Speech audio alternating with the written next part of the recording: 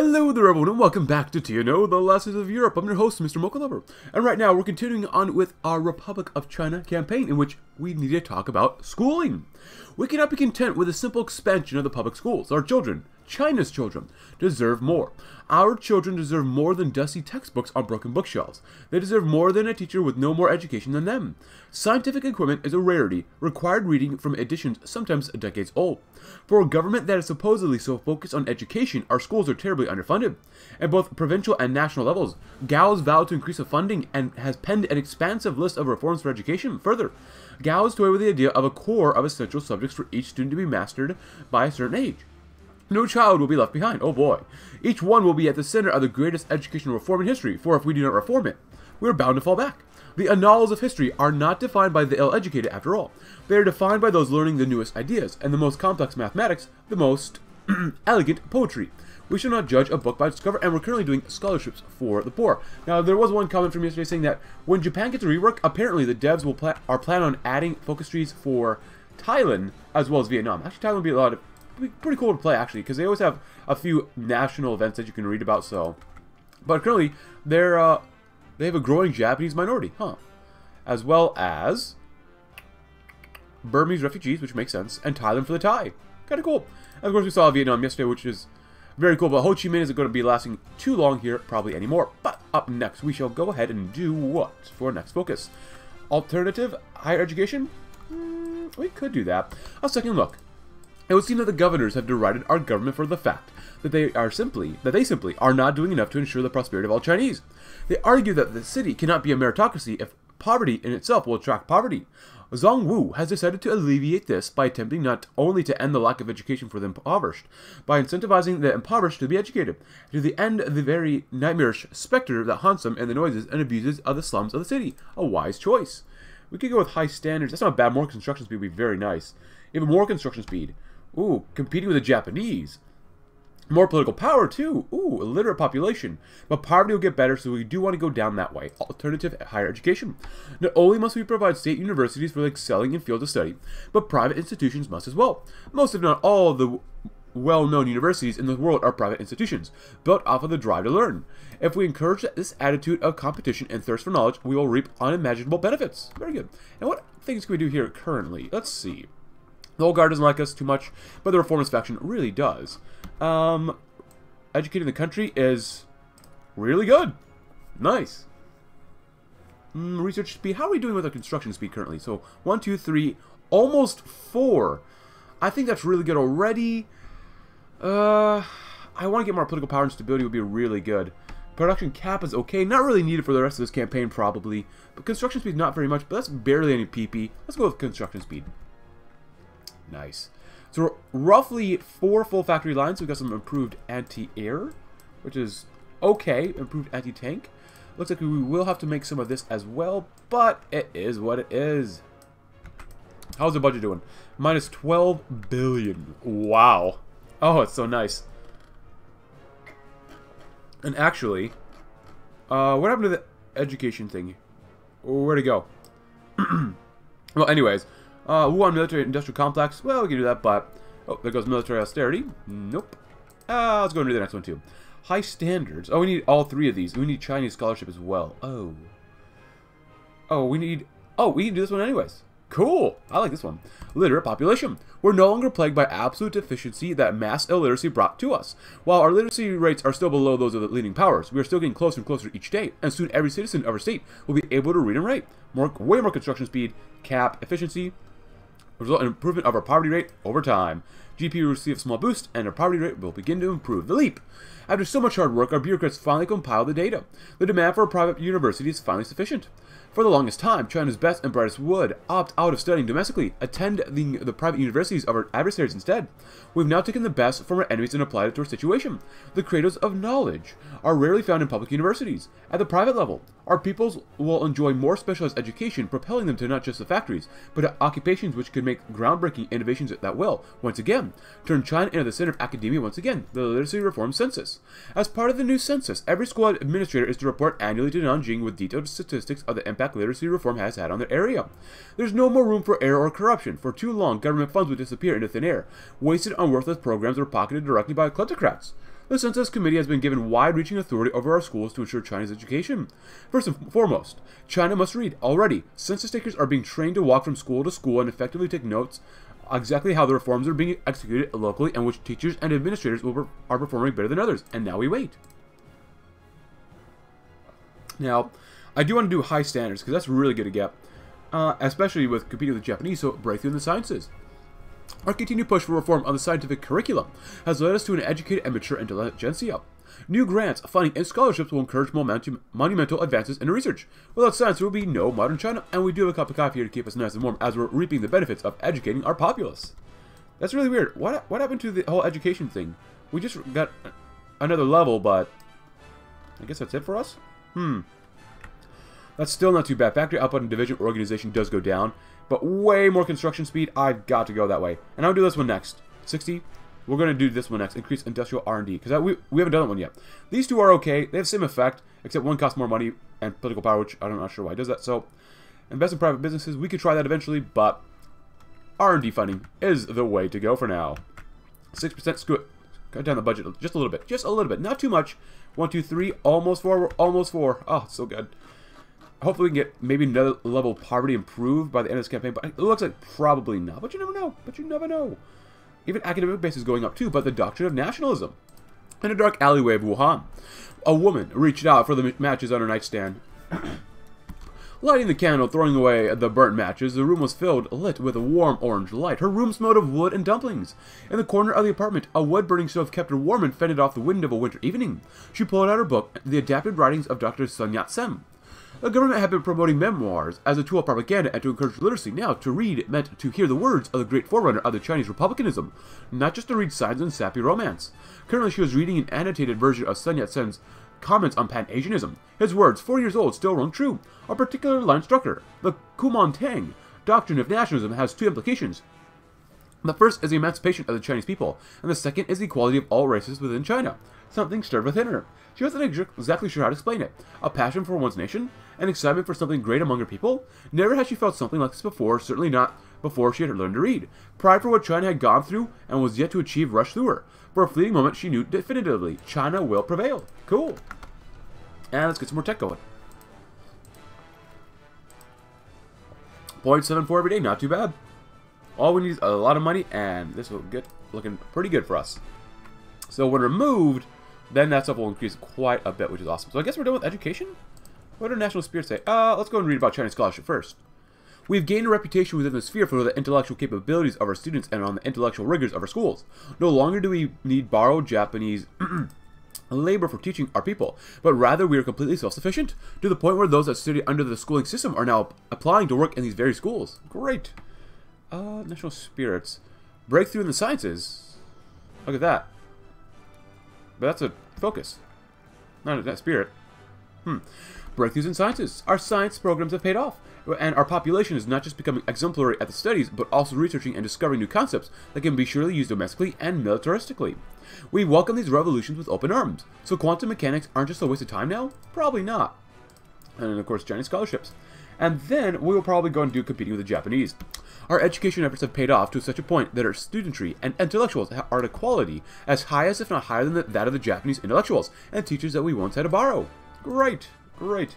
And we're almost done with our land auction too, which is very buenos too.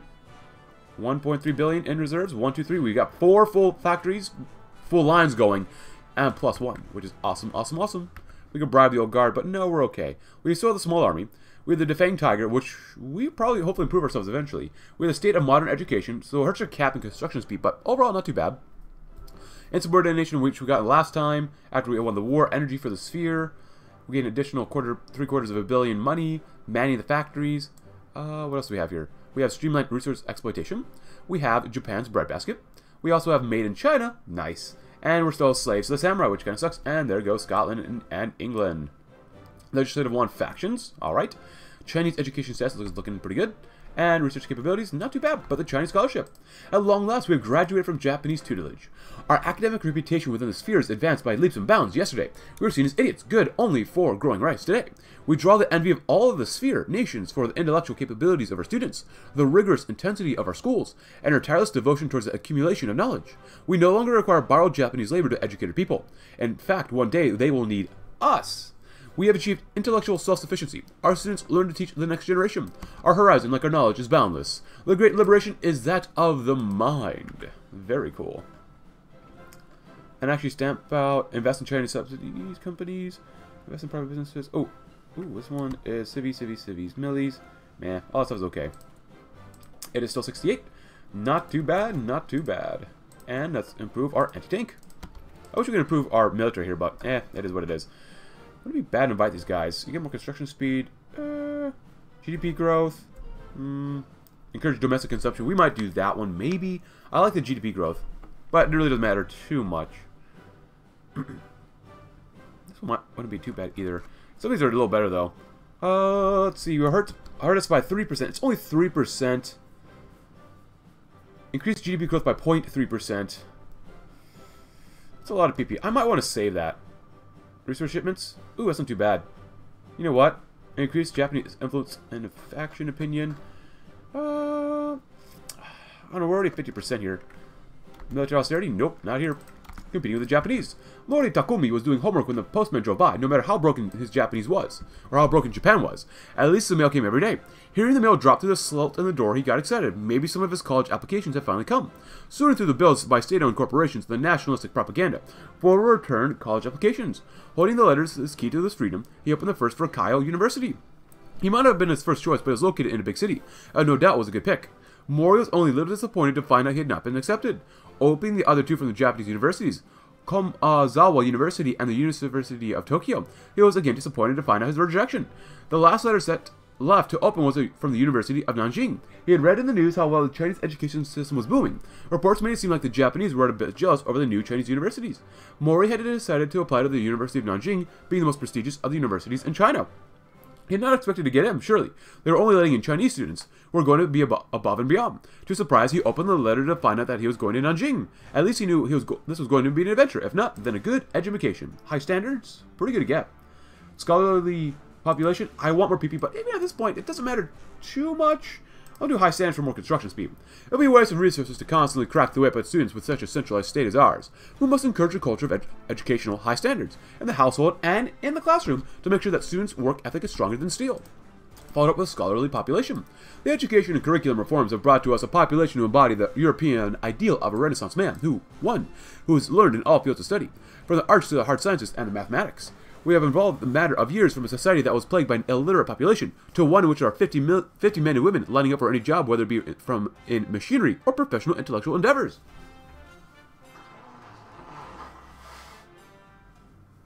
Pretty good, not bad. And our debt is not too bad. It could be a lot worse. We're going to keep spending though. Ooh, that's getting slightly worse, but that's okay, just because we have all those reforms. We're still making more cities though. That's the most important thing right now. Super important. Oh, we have another one here. Modernization awareness campaigns. Increase performance of faction opinion of us even more. Improve academic-based research facilities. So one of these will improve... Or agriculture? That's not bad. Performance in the cabinet. Domestic consumption is not bad. I like that one because you get more growth, but with modernization awareness campaigns, you lose 400 million in additional expenses. Ooh, it's not good. You don't get any more GDP growth, which kind of sucks, but go and spend it. Why not? Performance in the cabinet, it's not really worth it. 50. Yeah, these two. Let's just mark these guys off. Develop military industry. Don't really care about that one. Since we're probably not going to go to war anyways. Invest in private businesses. That's not bad. Yeah, we'll still probably do that one, and we can close that one up too. Cool. And commission geological survey. Sure. And exploit Jinan materials. Jinan has a very specific material we need of. Aluminum. The region is practically overflowing with the mineral as prime subject for upstart mining companies. Why not? The application. Gao Zhongwu himself had ordered that only the best teachers be hired for each and every job. While the meaning of this order was up to interpretation, Tian Zhu Feng had decided it meant that every application to become a teacher should be thoroughly read through and judged. For the entire province of Henan, Tian and his lazy co-workers sorted through applications for prospective teachers. Some grouped in wealthy Nanjing and Shanghai neighborhoods to nationalistic parents and decided they were destined to help down and under in the West. Some grouped as peasants found Jesus, became literate, and naturally walked into education. Whether rich or poor, religious or not, Tian was indiscriminate. He judged by experience and by compatibility with the job. While his co-worker usually just scanned the paper and signed the authorization, Tian looked at each one with a scrutiny that was probably appropriate. Inappropriate, at least. In the name of pride for his nation, the man worked overtime almost every single day. Nights. Poring over applications meant that he'd return home in the wee hours of the morning, with sore eyes and a sense of upholding the security of his nation. His wife complained that he was never around and always wondered if Tian was secretly a Japanese agent, off doing work in the bars and galas of Zhengzhou. In truth, Tian Zhu Feng was just a minor bureaucrat doing great things on the one brisk Tuesday morning. Tian woke up early to get to work. Putting on his cheap jacket and slipping his wire glasses on, he pushed open the door, jumped on his flying pigeon, and rode to his job. Walking in with a smile and passion to serve his nation, his boss handed a paper upon his entry. Was Tian finally being rewarded for his national service? Unfolding the paper, he realized he was being fired, for the reason given his boss wrote, terminate for being overcautious. Huh. Wow. That kind of sucks, man. You do so well, and then you get fired for that? That really sucks. That really sucks. I guess armor, maybe? We do have APCs, but that's already pretty good. I'll grab some of those, I guess. Make our APCs even better then. Ooh, 1, 2, 3, 4, almost 4.5, which is great. Cool, not bad. And then scholarly population and competing with the world. Our efforts have appeared to go beyond even our imaginations could take them. Intellectuals from our country are competing with the foremost greatest minds of the world, with the universities and schools being renowned and sought after internationally. Nice, more war sport stability. And then education fully modernized, which I want to get as fast as possible so we can reduce the effects of Slave of the Samurai, as well as get another research slot. We could have done it on the right side, but I focused on the left side because we already did a lot of stuff. Oh wait, we already did. Oh, my bad. We already did the right side. Ha ha ha. I didn't realize that. I forgot about that. My bad.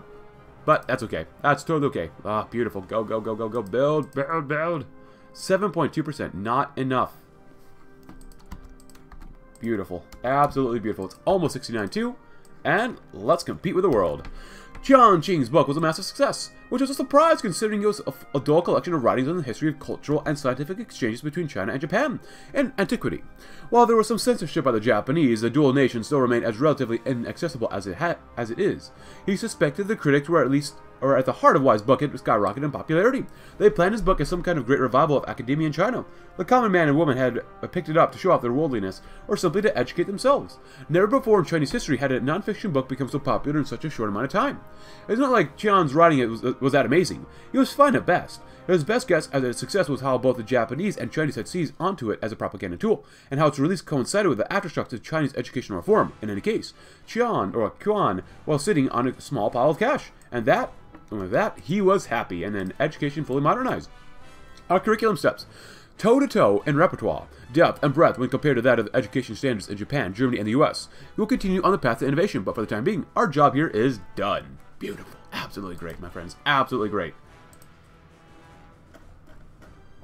Up next, invest in Chinese companies. That'd probably be really good to do. You lose $500 million in liquid reserves. You get more GDP growth, which is good. Get more cap and output, which is okay. And your GDP will probably increase. Hopefully the growth will increase, and you might get a civvy or two, but that's not too bad. And the old guard really doesn't like us. But the influence here is really good still, so that's actually really nice. That's okay. Sabotage the Japanese. Oh, that's not bad. We don't want to increase their... Well, decreasing their influence might not be actually bad.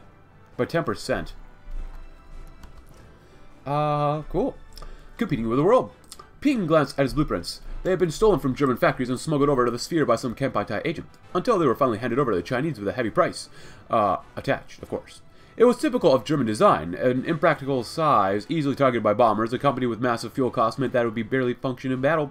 A couple of heavy mines and a piercing tank bullet could take one of these down in no time. Ping's munitions workshop was perfectly suited to build a mine that could target the soft underbelly of the tank. His workshop, flooded with qualified applications for people who wanted to assist the burgeoning military-industrial complex in China, was not only challenging Japanese designs, but challenging designs cooked up by some of the greatest arms manufacturers in Berlin and Washington. With the assistance of Japanese intelligence, China was about to copy as well as counter technology created by those outside of the sphere. Outside of the obvious military benefit, it meant that factories once producing consumer goods had begun to switch to production of ammo, guns, and even limited batches of tanks. The business of war was booming, and Ping was in perfect place to capitalize on it, thanks to nothing before the Chinese mind. And so they were done with 2/3 of the focus tree, and which will go with new tools.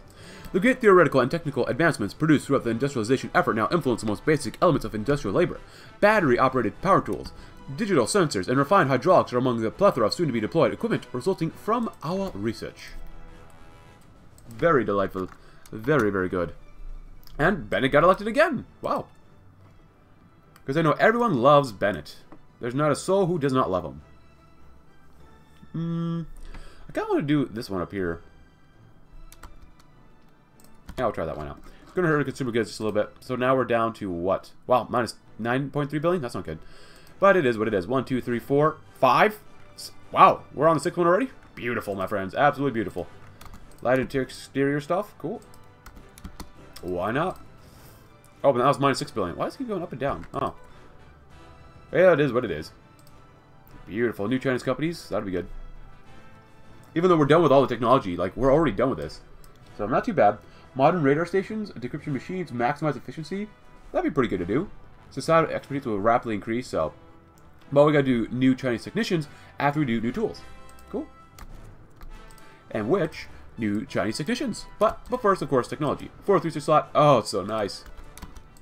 Wow, we're almost modernized. New Chinese technicians. None can say that the efforts of our technicians have not been valiant. But now more than a few of them spend more time reminiscing about the good old days than actually working. The time has come for new blood to take center stage, and with the aid of a few hastily translated textbooks, we can just achieve that. Nice. 7.5 billion. Go and cut down some more debt. We could invest in our GDP, but man, we're kind of okay. Nothing about the old guard and cutting down on corruption. Well, that sucks, but that's okay. New tools. So, Gao Zongwu is a fascist. Despotist is led by him, as well as authoritarian democracy. Conservative democracy is led by Deng Ma. Reformist liberal democracy is led by Liao Feng, and social democracy is led by Ma Wu. Ma Wu Wu Wu Wu. Cool. And the final step towards self-reliance. In Hengyan, a new construction crane taller and stronger than any other available in the co-prosperity sphere, has recently begun work on a new skyscraper. In Hubei, a new water-resistant construction machine that were developed to aid the construction of the Yangtze River Dam are being put to use in a number of other aquatic infrastructure projects. In the factories of Nanjing, a new automated crane arm capable of lifting extremely heavy objects or products directly off assembly lines and placing them into packaging crates has become the newest status symbol among the city's industrialists. As China continues to industrialize at an exponential rate, our engineers have begun to design their own tools to suit their needs. While Japanese tools are still in widely use, the growing consensus that Chinese tools are not only cheaper and easier to obtain, but also more versatile and require less maintenance. Some would argue that a hammer is a hammer, a wrench is a wrench, and a bulldozer is a bulldozer. Those unfortunate souls have clearly never had the opportunity to work with tools bearing the Chinese stamp of quality, made in China. A craftsman is only as good as his tools, and we have the best and support innovation. For a few months now, a single word has been buzzing through the universities and technical schools of China: innovation. As near as anyone can tell, this word merely refers to the same process of scientific advancement that we've always done, but it seemingly has accompanied a new resurgence of interest in academia and industry. We get more reformist faction opinion, debt will go up a little bit more, and our GDP will receive a boost, which is pretty good.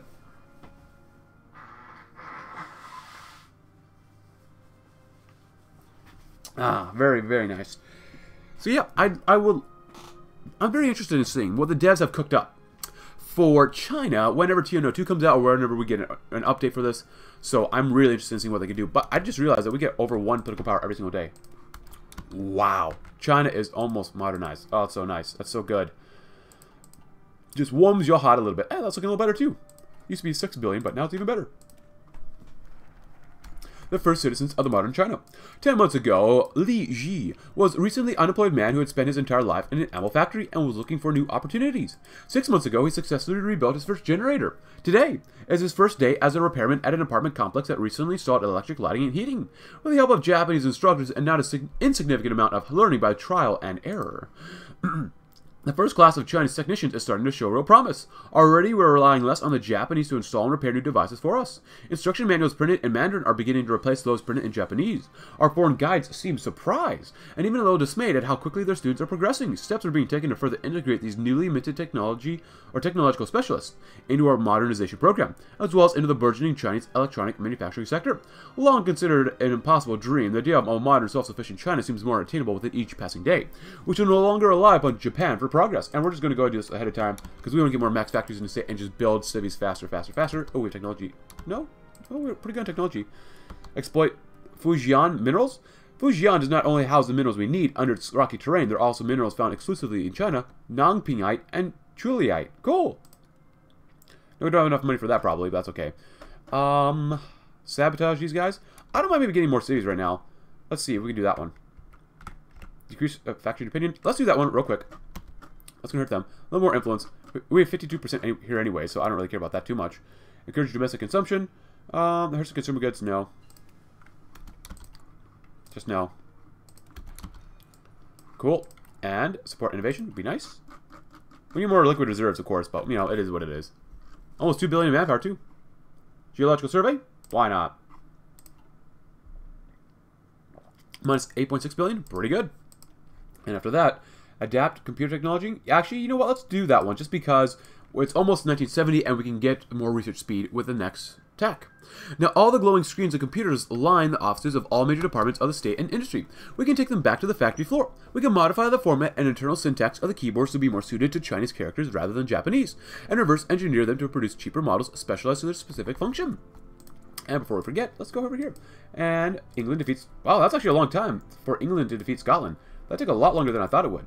But, while our training schools have helped create the first generation of Chinese technicians, it's not enough. As China's industry continues to modernize and expand, the demand for skilled laborers will increase until the government will be unable to afford to educate all the workers our economy requires. This has become a problem much sooner than we anticipated, as already more of our citizens are applying to the training programs than we can make room to teach. To avoid creating an educational bottleneck, it has been proposed that creation of technical education programs at Chinese universities. We propose that instead of training all the workforce, we subsidize the creation of technical education programs at Chinese universities and businesses, as well as fund the research and development of new technologies by these students. In return for this aid, our government will receive significant discounts on any potential products our students may create, as well as access to all research product that is produced by them. Regardless of what these bright minds end up creating, we will learn much valuable information and will help create the skilled labor force we have lacked for so long. The Chinese government has always supported entrepreneurship. And I do apologize once again for my mispronunciations, because I like talking fast. That's just kind of the thing I do. But, new Chinese companies. Zaibatsu exploitation of China's had effectively made Japanese industry the only business that could survive in China until recently. We've had no hope of countering the dominance, left only with locally owned restaurants and dingy bars. This is no longer the case now that we've assembled a proper industrial conglomerate to assert our dominance to create a Chinese economy built off Nanjing business, not Tokyo's. And technological research would be good to get too, so... I mean, all these are good to get, so we'll do the best we can. 3%. How's that doing for us right now? 1, 2, 3, 4, 5. More than 5.5, so it's really good. Oh, yes. Keep doing that one too. So now that puts us at what? 1, 2, 3, 4, 5. More than 5.5, which is good. Cracking the code. Well, a few Chinese design computers have been released. They have not been highly successful. Most have been incredibly slow. Several have been created a number of safety hazards for their operators, and all of them are barely functional. Everyone from the president of the Republican government down to the first-year students at our technical universities knows that only acceptable computer is a Japanese computer. A group of computer technicians have recently approached our patent office with a design that may change this. Early tests of this machine, dubbed the JJ Mark II, shows that it is not only much less likely to catch fire than the JJ Mark I, but that it is much faster and more power efficient than its predecessors, potentially even on par with Japanese designs. If we fund the designers of the JJ Mark II and other inventors that develop similarly advanced computers, we could jumpstart the Chinese computer industry and begin the process of overtaking the Japanese in the area they felt their superiority was most secure. The crooks won't be expecting this slap in the face. Followed up with communication tech. The key to good management is good communication. As such, we can promote efficiency by providing robust, modern means of communication. Phone lines running to every factory, radios in every delivery truck, call centers in every city. Nice. And civil war erupts in Yemen? Oh boy. Hopefully the oil crisis really doesn't hurt us too much, but you never know. Oh boy, that's not good to have. I don't want to lose PP yet. How is this? I don't mind inviting Japanese companies. Let's go ahead maybe instead. Japanese, well, do we already do the thing that gives us less consumer goods? We probably already did. Cut. How about over here? Is there anything else here? Limit their influence. No, that would be very good. Support old guard interests. No. And these guys in the cabinet. You lose PP. That's not really good.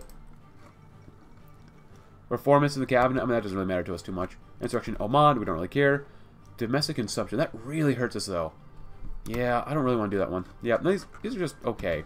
This one, it's only 3%, and you get 0.3% more growth, so we'll do that one. So we can wait. Cool. A grand opening. Yesterday, a new store opened in Wucheng. The freshly painted sign above the door led Lee's Electronic Goods and Repair. Inside, the shelves are filled with new radios, hot plates, record players, cameras, and even a few TVs. Lee's business is off to a good start, but it will not be long until he faces competition, as stores like his are popping up all across the country. As more and more technology is manufactured in China, more and more businesses are emerging to sell these new marvels to the eager Chinese populace. However, these new stores are not local branches of some far-off corporation based in Tokyo or Hiroshima. They are, by and large, wholly owned and operated by Chinese citizens cashing in on its growing market. Reports have reached us that some of the particularly successful companies have even begun hiring Chinese technicians to design new competing products to reduce reliance on Japanese suppliers. At long last, our investments have paid off and the Chinese technology is turning a profit. A modern economy is within our grasp. Great, great, great. And we should have the blueprint down here. Yes, we do. Just go ahead and do that. Awesome. Yeah, we're rapidly becoming more and more independent, which is great. And which next, do we need communication tech? Oh, year 1 report. Oh, look at this. I want to read about better computers, maybe. I do want to get down here quickly.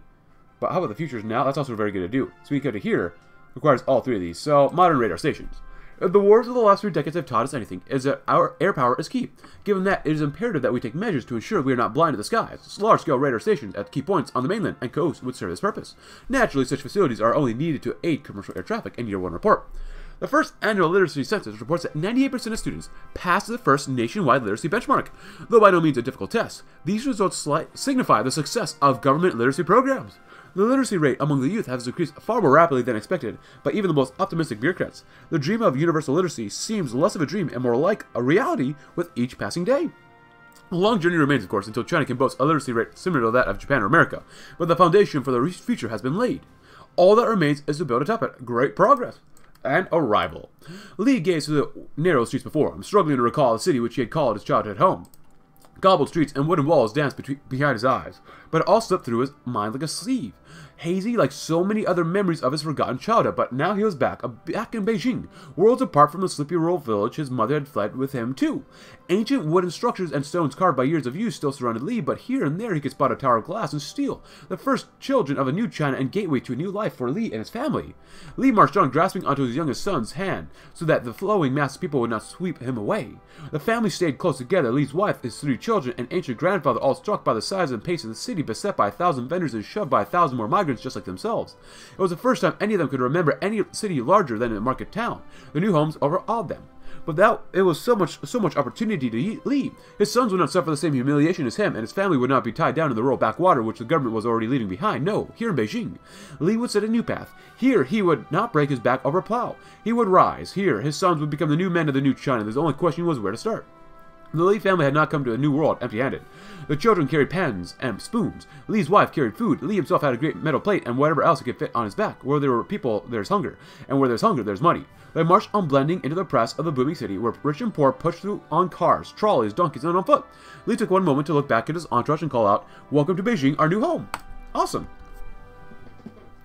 Man, what could have China been if they not fallen to communists? Man, what could have it been? Hey, 7.8%, so it's not too bad. Let's do this one more time, why not? Cut down to the deck, because I want our growth to go even faster, but we're done with our land auction. Great. I'll go do that anyways. More resources is pretty good to do, especially for rubber. We actually can get some more rubber. And modern radar stations would be good, and we can buy Japanese companies, which actually might not be a bad thing to do for more consumer goods right now. Expertise does increase. Oh, you know what? We can do that once. Why not? Does it help our... Yeah, it does. Equipment. Expertise. Not bad. And modern radar stations, because we're making so much PP. Anyways, we have 73% stability. 50% war support. China is just doing so well right now. And happy August. Happy August, everyone. Nanjing calling. Or are we setting up shop first? Grandfather, stay with Young. Oh, Young. Neither of you can continue on like this. I said I would help you in the city, Lee. Are you telling me to lie to you and go back on my word? No. In the dim electric light of their ramshackle home, Lee gazed at the sleeping bodies of his family, tangled up in each other's arms on the ground. Beijing had not been kind to them, and trying to adjust to life as a street vendor had taken its toll on his body and soul. Lee was no stranger to hard work, nor was his family. Forcing a living out of the Chinese land had given all but the youngest hands of iron. But even so, Beijing had punished them for their naivety, and none more so than Lee's ancient grandfather. The old man's legs were twitching, he had started to cough, and there were sores on his arms which refused to heal. His body, which had survived who knew how many years, was breaking down, even if his stubbornness was alive and well. You must stay here, father. I did not come here to kill you. What about your granddaughter, the kids? You think they want to see you? What about them? I was here when the emperor died. You think I'm just going to fall to this? Stop this insolence. I'm still able to walk. You just make sure that you do your part as well. And so another day came and went, and the red sun slowly setting over Beijing. Lee could not help but wonder if he had made a terrible mistake. He had sold everything to get here. What little of worth he was he had was now far away or melted down, also that he may have his chance. Grandfather slowly turned away and entered the room's one small chair, freeing Lee's gaze to fall once more on his wife and children huddling together. Exhausted and forlorn, Lee nonetheless felt a smile tug at his face. 3 sons and a wife. Mother had been so happy when she heard the news. Wrapping his arms around them, Lee finally succumbed to sleep. Another long and tiring day gone by. Do it for them. Nanjing calling. We still have some resistance here too. Oh, that's not good. Oh, we need some anti-air. That makes sense. All across China, from Nanjing, from Beijing to Hunan. Night after night, people are tuning into the radios to hear the news of China and the world. Our people have the choice of listening to the local stations or the nationwide broadcasts of the large news agencies in Nanjing, or even a few select privately owned stations, mostly owned by Japanese companies. Though the majority of our people remain illiterate, radio news stations have made it possible for them to be just as informed on current affairs as an educated newspaper reader. Radio broadcasts have also made coordinating our efforts and inspiring civilian support for the 5 modernizations much easier, as the reach of public announcements is no longer limited to city centers and government offices. Potentially even more exciting than the rise of radio, a team of computer engineers in Jinan successfully transmitted a short message wirelessly over a computer network to a second computer almost 300 kilometers away in Jinan.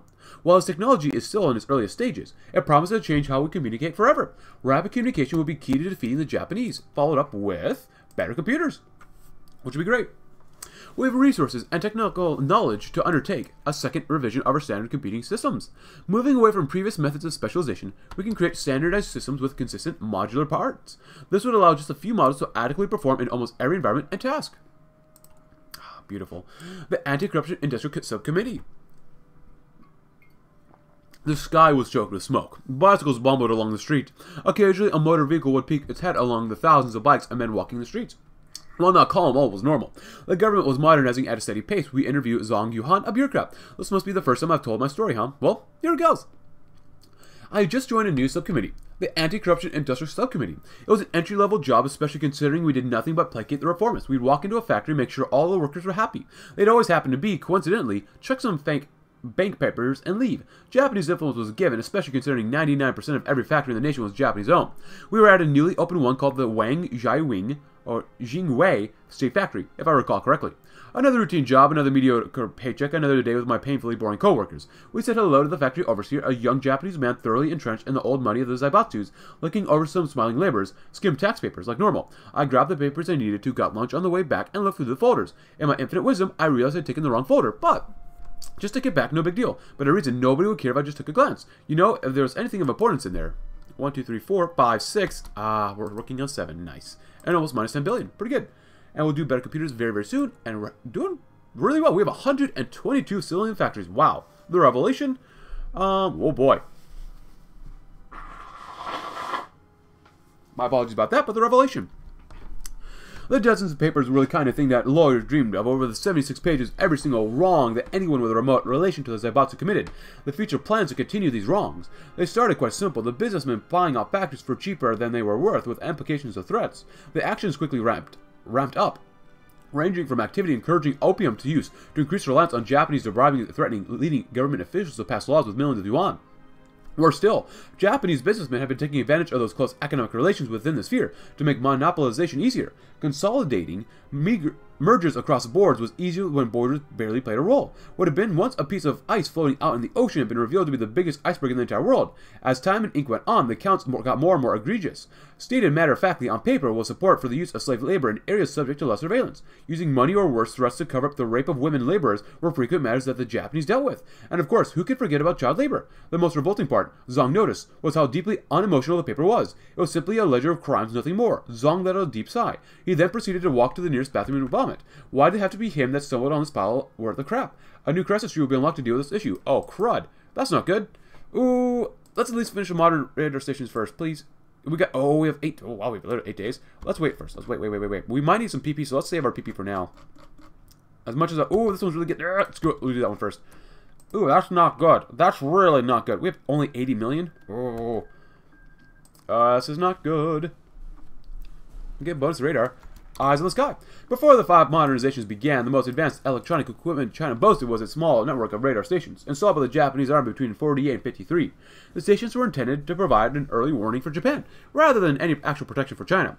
These installations weren't sufficient to cover all of China when they were built, and in the decades since then, they've become outdated and decrepit.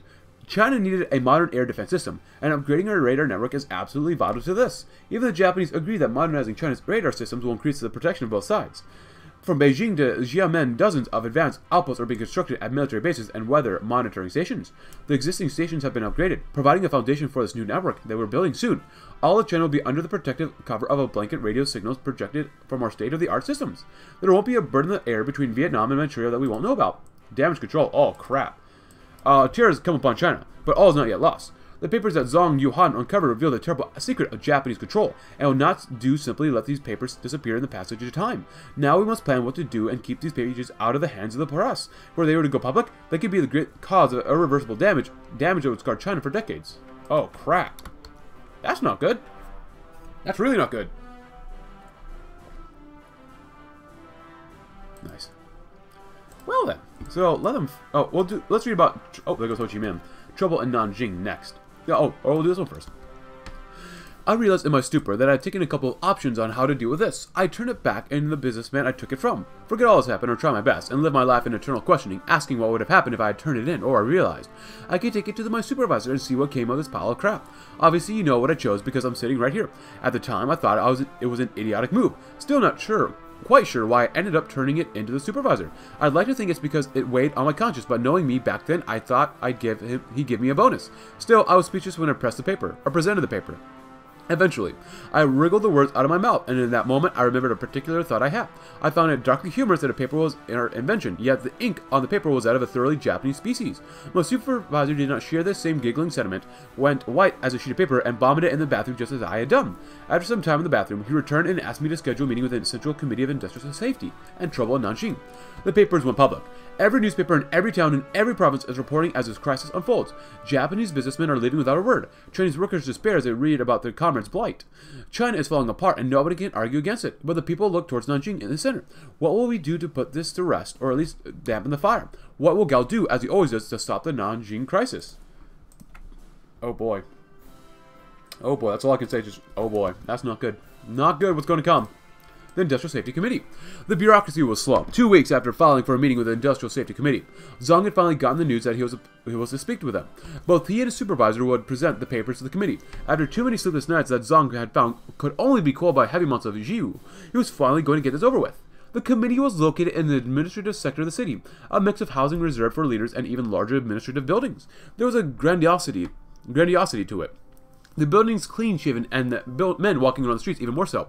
In one of the smaller buildings at the end of the central street was the Industrial Safety Building. It was full of civil servants who had managed to get to a more prominent position, probably because of family ties and disgruntled former Rai KMT leaders rehabilitated under Gao. The highest-ranking official were unelected, those who ran the committee. Zhang followed the signs that led to the offices of the committee member, and nodded at the secretary, who already knew his business. Entering into his committee room, Zhang found a simple open office. His supervisor was sitting on a chair against the wall with his face in his hands. A man in the middle of some of work stood up from his desk and introduced himself to Zhang. Chen Xing-chung was his name. I understand, we have some important business to get to, Zhang. He nodded, and Chen gave him a warm, reassuring smile. I already have the papers from your supervisor, but I thought it would be best if the whole committee went over them together. Again, Zhang nodded, this time swallowed by his fear. Chen gathered the rest of his members over by a conference table. The papers were taken out. Zhang explained how and when he got the papers. Finally, the committee read them. As they scanned through the document, their faces went white in the same shade that was the supervisors had gone. Even Chen's normally unfazed expression was broken. As the scale of the situation was revealed, Chen croaked out a couple words, "We must contact the president." Let them fester. Stability. Exploit China, leading to easy economic growth and recovery. Industrial strength comes at a cost. Trusting the Zaibatsu's industrial support pays off. The final steps. Oh boy. Success and progress. Japanese-led reforms increase daily political power gain. Sacrificing resources. Jobs for Chinese. Reaping the fields. Guns from the rising sun. Maybe not such a bad idea. You look like you'd use a pork bun. A man who has not eaten Zhang Bing is never full man. Why don't you have a dumpling in your ham? Li smiled through the sweat on his face. He had founded a place for his business. The city was growing upwards and outwards. His eldest son Wei remarked that it was just like him. Every day it seems another inch, another pound was added. Wei was already 14. older by far than the 9-year-old Ji or the other 3-year-old Yang, and he had taken to Beijing well. Almost too well, he began to talk like a native. His guide had become attuned to the booming city, picking up its pace, and even gained friends in the sons of the workers and engineers Li sold to. And what better place for his own business to grow than at the bleeding edge of Beijing, where hundreds of laborers are bussed into construct factories, housing blocks, new streets, and malls. Li had not been the only street vendor to tag alongside the new wave of industrialization, but perhaps he had found the perfect spot right off the crossroads and close enough to the hundreds of hungry laborers sent to build a new China. Living on this site, they worked. A captive audience if there ever was one. Life was so hard, very hard. Li, despite himself, would dream of the open and green fields, this crisp, still air of a world waking up. The city had learned never sleeps, and it felt like neither did he. Before the sun rose, Li would leave his cramped and leaking room, stepping over the still sleeping bodies of his children. For hours he would run across the city or stand on the boiling oil of his craft, and he would not return to his rented housing until the sun had set and the night was lit up by the lights of a million souls. It occurred to him that he had never seen the stars in Beijing night sky. But still, it was life. A routine to stand by, a craft to master, and a near-perfect spot of the city in which to practice it. His wife even whispered into Li's ear that she may be pregnant. Another sign, no doubt. Yes, sir, at long last. Li could stand on his own. Maybe I should buy hachimaki. No one wants to sweat in their food. And it was a balanced approach. Balanced Chinese and Japanese interests. Appeasing the Japanese. Limited reforms. Ooh. Hiring Japanese. Rolling back corruption. Use Japanese influence. Back to normal. Tax breaks for Zaibatsus. Zaibatsu returns. Oh boy, walking the tightrope. Chinese-led reform. Corrupt businessmen leave. And so does jobs. Japanese brain drain. Oh boy. And confidence is restored. We can get status quo. Japanese reform complete.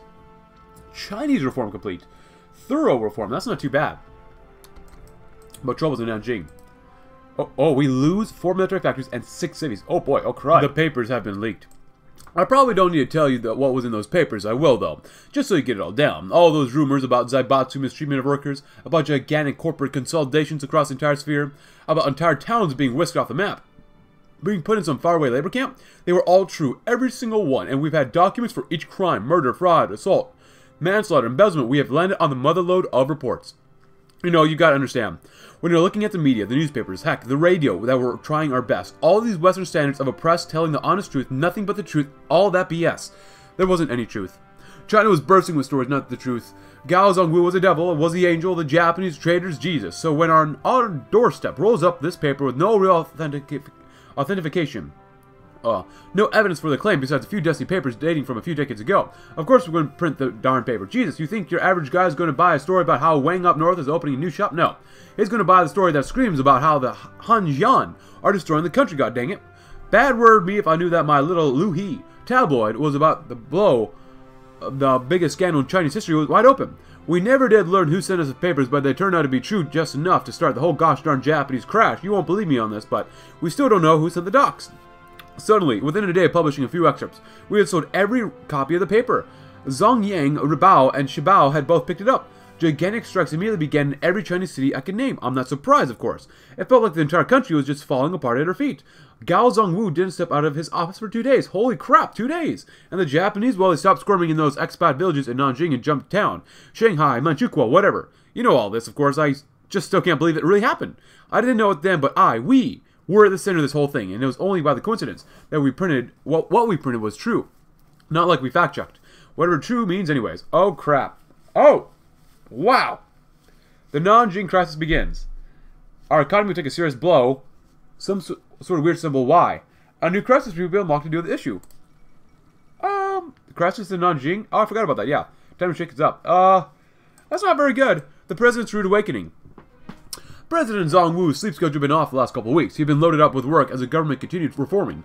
His treasured time that he got to rest was short. This is why he was deeply irritated when he received a call in the middle of a nap. Groggy and annoyed, he was almost just hung up the phone, but mustered up the strength to pick it up and put the telephone to his ear. All that was said was that there was an urgent matter that needed to be attended to and why, and that he should be ready for a meeting in 10 minutes.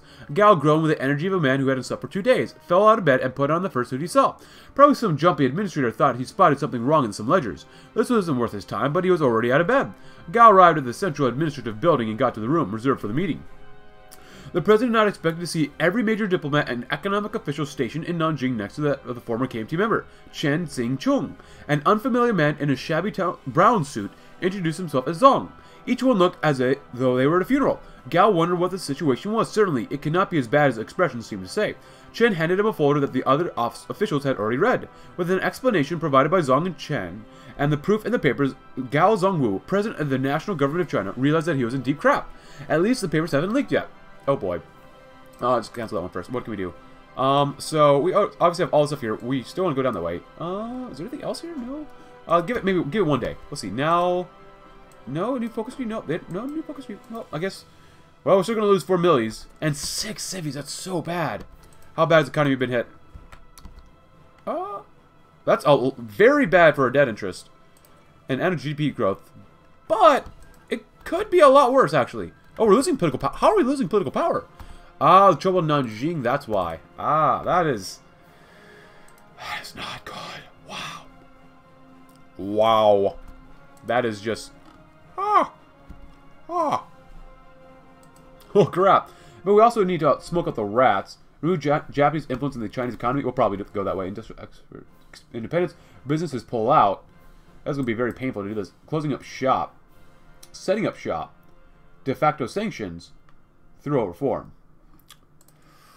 You know, we were bustling and doing quite well. And now we're hurting ourselves a little bit. Yeah, where is that? Oh, there it is. Political mess. Holy crap. Minus 1.75. Consumer goods factors is really down. Stability is minus 10%. We're still looking not too bad, though. Competition and degradation. Lee had seen bayonets duller than the eyes of the 3 who arrived today. Scarcely 2 meters from the spot Lee's stall had been for the past 2 months, and a new group set up shop. Young, sharp, and most of all dangerous in Lee's eyes. It was early morning, and the cool mist still rolled through the streets, not yet dispelled by the light traffic. Lee set his face to stone and allowed himself to hope that they were merely mistaken, that his apprehension was merely from his fatigue. He approached the trio as they were finishing unfolding their stand. "What do you want?" snapped the tallest of the 2 men before Lee had a chance to speak. Lee stuttered out. "I've been in this spot for over a month. It's my spot. Everyone knows this." The short of the 2 snorted. "What does the peasant want, she?"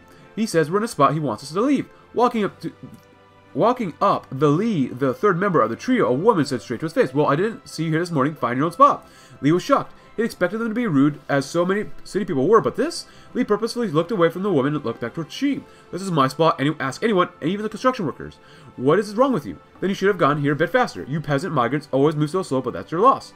With that, the group turned away and continued to set up their stand. Lee had no words. His ancient grandfather came to bring him back to reality. "It's not worth it, Lee, but for now let's find another spot." Lee nodded silently and moved on, but in his heart he knew that this was not over. He was not dumb. For a month he had carved out a spot in the city for himself and for his family in that spot. He would not let it go so easily. They wanted to see you do good, but never better than themselves. Fight, part 1. Oh, Sudan's falling apart. Cool. At least we saw a deficit. Could be a lot worse. But I think for this route, people want to go to reform, so we'll probably go smoke out the rats. The Japanese will no longer be allowed to take our food and our people for their own sick needs. The Chinese people will gain true economic freedom, just not for our own coffers or for our safety, but for our nation. Immediate action will be taken out to curb Japanese influence and kick Zaibatsu's out. It will be worth the diplomatic backlash, for we must give everything to the Chinese people. You keep going for now. Nice. More technology is done. Great, great, great. Boom, boom, boom, boom, boom, boom, boom. Rubber. It's not that ahead of time now, so. And we can really use more extraction of that, so. We'll see. Let Japanese finance collapse. And if they collapse, we can restore ourselves. The Siberian Revolutionary... Oh, who's this? Vasilevsky? Which I almost never see do that. That's pretty good. And Zykov. Oh, okay. And Kazakhstan. Cool. A decision. Gao Wangzhu glanced at the disorderly group he had assembled. An assembly of economists, generals, advisors, businessmen, and cabinet members. They ranged from practical Nazis to Marxists and everybody in between. The only thing that kept them from literally being at each other's throats was Gao Zongwu, perhaps the only unifying factor in the nation. He had assembled them for one reason, to try to find a solution to the crisis at hand. Right at this moment, there was protesters outside the administrative street. Educated elite, fed up with Japanese subjugation. A decision must be made. A decision continued. 2 main factions out of the group had seemed to emerge. One led by the reformist advisor and former government official, Tao Liang, that espouses a view of distancing Chinese economic reliance on Japan. Tao Liang and his colleagues state that distancing from Japan will let the Chinese economy grow locally, increase nationalistic sentiment and prevent human rights violations that the Japanese businessmen have committed. On the other hand, Chinese businessman Mai Sai-ping, or Ping, along with his pro-Japanese allies, have assembled a plan pushing for continued corruption and covering up Japanese crimes, criticizing Tiao's plan as dangerously unrealistic that could lead to sanctions or potentially worse, and that would doom the Chinese economy. Mai is under fire for essentially sweeping Japanese crimes under the rug, however. It is undisputably true that Mai's option would likely do well to repair the Chinese-Japanese relations and would probably recover the current situation.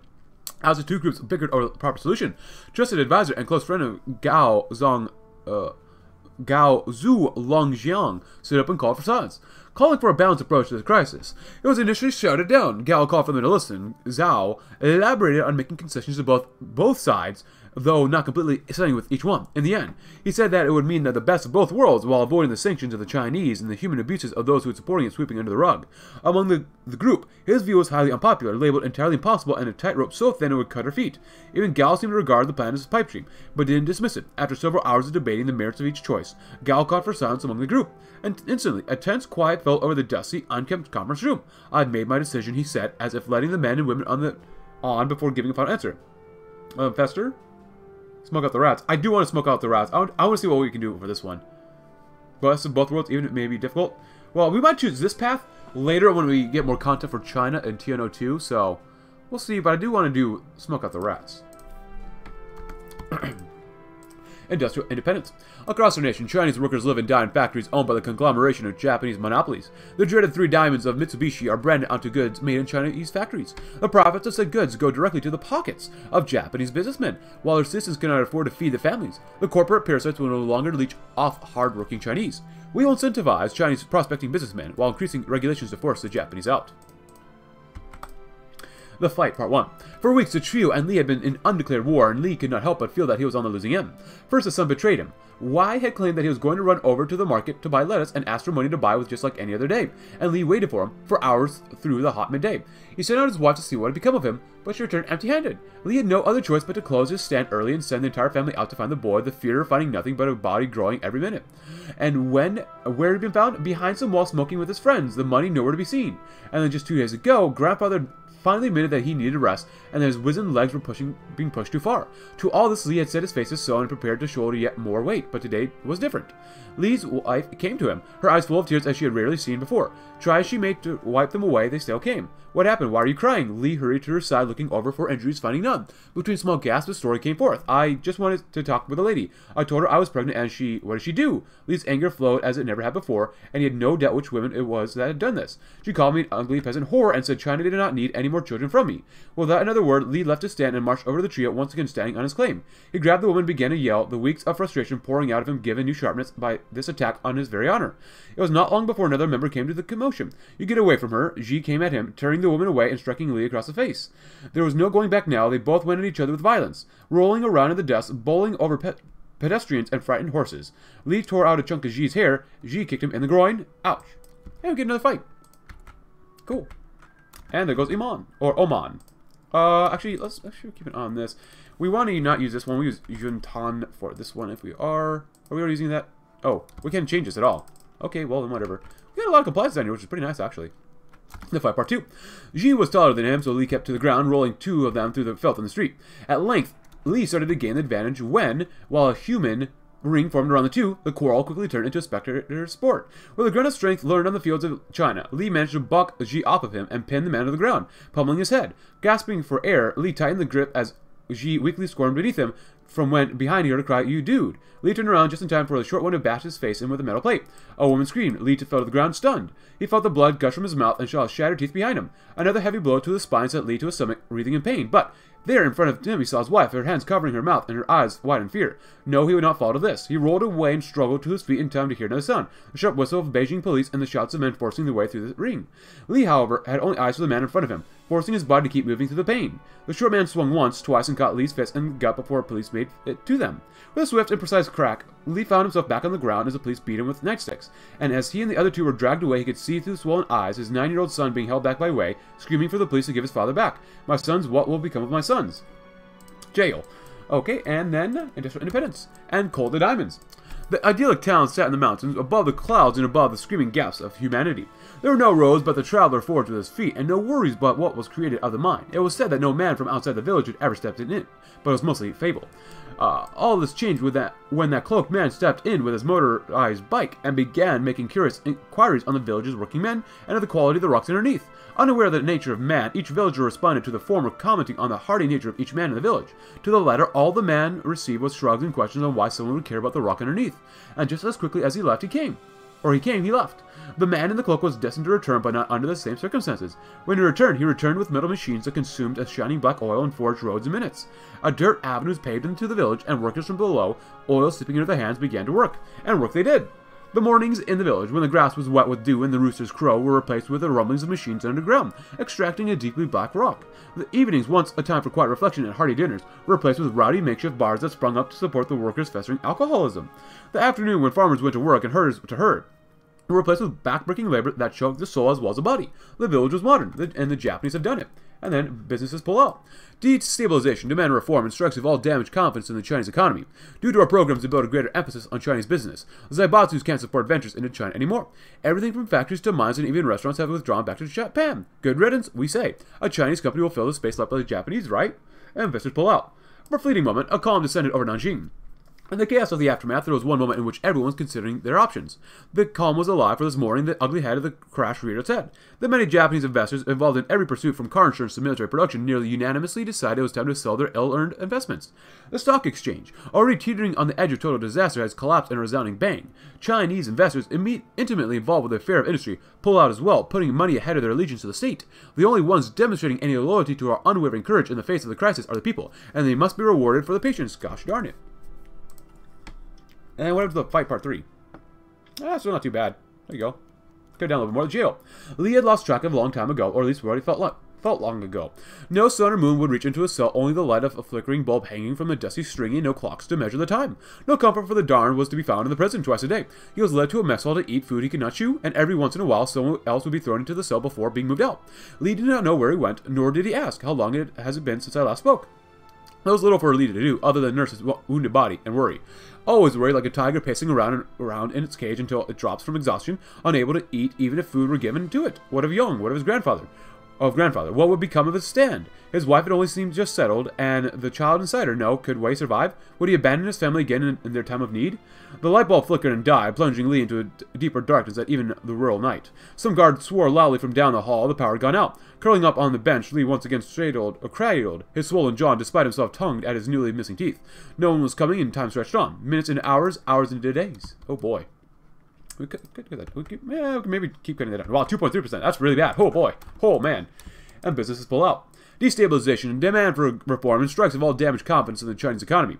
Due to our programs to build a greater emphasis on Chinese business, the Zaibatsus can't support ventures into China anymore. I think I read this one, right? Yeah, I read this one. My bad. Get more stability, though. Decrease daily political power gain. Increase consumer goods factor. An interview with an old newsman. He's a man with graying hair standing about his newspaper stall. The sickly figure betrays his true age of 59. Each morning I wake up at 4 o'clock and do Tai Chi in the garden, and it keeps me fit as I want. I eat fat pork, I don't diet, and I eat as many mantou as I want. I won't be dying anytime soon, not that it matters. Sure, I have a couple of friends, but ever since my wife passed, everything's gone so fast, it's a blur. Then, I go over to the newspaper stall and work here all the day. That's how it's been my whole life. The cigarettes are good, and the baijiu take the edge, and each day I get a bed at my apartment. Things aren't fantastic, not with the Japanese at every corner, but it works for me, and what I can tell, all my Tai Chi friends. Better than before, back in Shantung at least. Didn't have a great childhood, for sure. My mom was a local warlord's favorite whore. My dad came and gone before I was born. One time, when I was probably 15 or so, my mother left screaming in one of the warlord's guards' arms and never came back. After that point, I dropped out of the school that I was struggling in and did everything I could find around the village. Drinks down by the brothel, do odd jobs for some cash, steal some food for the most part. This, as you can tell, is not heading down a great path. He laughs a bit anxiously, and then... Chinese reforms? Yes. A modern nation is a free, and as long as Tokyo manipulates our reforms, we'll never be free. All this nonsense started over Japanese dominance in China. Why would we invite them to mold China into their image? They have failed us once again, but they will never do it again. We get more stability again, and a civilian factory. Increased daily political power gain, and decreased interest rates and consumer goods factories, which will be important. We could close up shop. I want to go down here first, just because it looks like it decreases interest rates, which is important, and get military factory, but an interview with an old newsman continued. Eventually, the kings I hung out with disappeared into the opium den at the nearby town for hours on end. I knew the dangers of that poison. My mother loved it more than me. For that, I used to hate her. After I took a puff, I pitied her. I'm telling you, kids, stay away from opium. Whatever they tell you, it'll kill you real quick. If it doesn't, you'll sure wish it did. 3 of my closest friends were murdered of it. By the end of the time of my den, it was a sack of bones. I was a sack of bones and skin, white as a cloud. The only thing that ever saved me was the army. Conscription started and I began fighting for Chiang. I don't mind too much politics, but that man was an idiot. Pulling cash out of the national bank and giving it to friends and allies never did help much, but still ended up under the Japanese boot. Am I happy? Sure. I'm happy, or as close as anyone can get. The government stabilized for the first time in history, and the economy is trying too, as well. My wife is dead, but I got friends and people, and alcohol. If I died right now, I'd at least be a little content. But let's hope I don't die right now. Chongqing Arsenal? All stuff is already done. We're actually really good on that stuff, but I guess we can do radar. He is a middle-aged worker. The gunpowder seeps into his hand. Here's the blacksmith of the forge, the one who has borne witness to countless tragedies and created them with his hammer. One of the arsenals I worked back in the day was in the papers, and not anything minor, mind you. The Japanese guy who leased the facility was using Chinese as slave labor. Little did I know, a good friend of mine and a co-worker was getting no wages and being forced to sleep on a straw mat at an old building outside the arsenal. Apparently, I was good enough worker that I got to go home every night and see my family. They weren't so lucky. One of those days at the Chongqing Arsenal was quite peculiar. I distinctly remember many of the men I usually saw working, who I would later learn were slaves, did not show, except for one, and he came, smiling as if it was his last day before retirement. He walked into the leader's office as a Japanese man. Then he blew up. Must have been taking a grenade from the arsenal. For some godforsaken reason, the Japanese overseer survived, and he made sure his workers work harder than ever for less than ever. For years they toiled in that arsenal. Each day they returned more sickly and pale than ever. My naive, gosh darn head thought they were just dieting. You hear that? So many died in that arsenal. I'm sure you hear about this echoed again and again through your interviews, but the government wasn't hard enough. That businessman got to walk free, albeit exiled from China. Those families never got much of anything besides a meager pension, and deep in Chongqing Arsenal, that man's body still lay in ashes. No grave to mark a hero. And then corrupt businessmen leave. Kleptocrats have grown fat and content, sitting on tops of a pile of yen garnered by Chinese workers. It's time to wake them up. Our emphasis on native industries caught the attention of the businessmen, begrudgingly. The monopolies are retreating back to the home islands or scattering across the sphere. Don't let the door hit you on the way out. And return to the light. Lee woke up to the clang of a baton on the bars of his cage. You, time to go. Snapped the old guard. Lee nodded and shuffled through his cell door. The guard escorted him to the jail up to the front gate, where he gave a nod to the gatekeeper and unshackled Lee's wrists. Right then, off you go. Lee blinked through the sun, squinting at the guard. What? The guard frowned. You heard me, you're free to go. And with that, Lee was pushed out of the gate, which closed behind him. He was free. In a daze, Lee wandered the sweltering streets, lost in a section of Beijing he had never seen before. At length, he caught on, finding first a landmark, then a street which he knew. As the sun began to set, he made it, and stood face to face with Saul. Why don't you have a pork bun in your hand? You look like a man who could use some jianbing. There in front of him, with a hachimaki rope bound around his head, was his son Wei. He was working with a stall alone like a madman, baking, packaging, and selling all at once. He had rings around his eyes and swords on his wrists. His clothing was filthy, but there he was, and there was food on the stand, all safe. The trio was nowhere to be seen. Lee felt tears welling up in his eyes as he beheld his eldest son. As Lee walked up to the stand, Wei finally caught sight of him.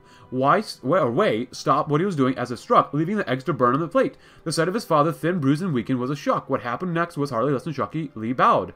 Thank you, Wei, for doing what I could not. Wei shook his head. Stand up, Dad. I was the construction workers, not me. I only did what I had to. Wei told Lee of what happened while he was in jail, how he had told his friends who had told their fathers of what the trio had done to Lee and his mother, of how they and the other workers started to boycott the trio's stand no matter how low they set their prices, how grandfather had forced himself to work through the illness until he could no longer stand, and how his mother had grown heavier and heavier until she took too ill, how he had been left alone when the trio packed up and left. All this and more came spilling out of the 14-year-old's mouth as he clung to his father. The nightmare was over, and day had come. As the two embraced, Lee felt the worries of the past month fall from his back. The road had aligned against him, and he had come out on the other end. It would not be easy, but he and his family survived, and surely the worst had passed. For now, the first time in months, Lee did not think about the future. He was simply happy to be free. Welcome home. That's a nice story. Very nice story. But happy 1970s as well. We have hit a new decade, and I'm excited to see what new perils this decade has in store for us. Please, hopefully, not too many more crises. We can't deal with too many more crises in Interview with an Army Man. We met him as he's off-duty, a reserve man. I'd say the largest loss following the reforms of the Nanjing crisis was how easily the military backslided. All the Japanese generals and theorists, one of the ones who had shaped entire sphere doctrines for decades, even before the war, they were highly influential, left. China was a hotspot of intellectual thought, including theoretical military thought, and stopped as soon as all the royally educated military theorists left. The Chinese military was left on its own to forge its own path, and they turned to the ancients. The generals read Sun Tzu, Zhang Ziya, Wei Liaozi, and all others of the classics for the first time since their childhood. With fresh adult eyes, the ancients revived Chinese military thought. So even if we lost the valuable insight of the Japanese, we created a new breed of strategy. One that dominates the field, and one that will dominate East Asia for years to come. The ancients offer more than dusty books and obsolete knowledge. Followed up, and so do jobs? And confidence is restored. Let's do that one. We have begun making leaps and bounds from the humble beginnings of the Gao administration. Thanks in large part to our modernization, we know a thing or two about building an economy from scratch. Our success has given us some wiggle room, and despite our shortcomings, international businesses have given us another chance. Because we are very, very educated here, right? That's gotta be right? Yeah. Why not? And get some better artillery too, because we could use that. That's still not looking very good for us. But whatever. It is what it is. Decrease consumer goods factors. Increase GDP. That'd be nice. Followed up with an interview with an economist. Initially, we were concerned about this interview. We wanted to hear people's stories, not their opinion on how the crisis was a result of Chinese marketing affecting the stocks. We made sure to tell them this before the interview. Before the crash, I dabbled a bit in stocks per my profession, and Chinese stocks were booming before the crash. Really, truly, I had absolutely no foresight. Looking back now, it's obvious that the market was oversaturated. Companies that did nothing but sit there and occasionally yield some coal were becoming some of the largest corporations in the sphere. A few karatsus went public. If you invest in them early enough, you were already crazy rich. I was living in a Nanjing penthouse, had an American sports car that I managed to smuggle in. Parties all night during the weekends that were the talk of the town. Bad word. I had 4 homes scattered across the sphere. The strangest part is, I wasn't the only one. It seemed like a third of every urbanite in China found a fortune and were saving it for as long as they could. In the days up to the crash, the parties only got bigger and bigger. I was on vacation out west in Yunnan when the crisis hit. In a moment, everything was gone, and so do jobs. We all should have seen this coming. Mitsui had announced the closure of the Beijing branch. Yasuda is scaling back employees in Jianing, just as expected. The citizenry is reeling, but for this is the greater good of China. Once we purge the Japanese, we will fill the gaps with our own people. We will hold steady, and the worst is yet to come. Our resolve to build a free China will overcome the hardship of unemployment and come out stronger because of it. But we will end our episode there. If you enjoyed this episode, I did, because there was a lot of ups and downs.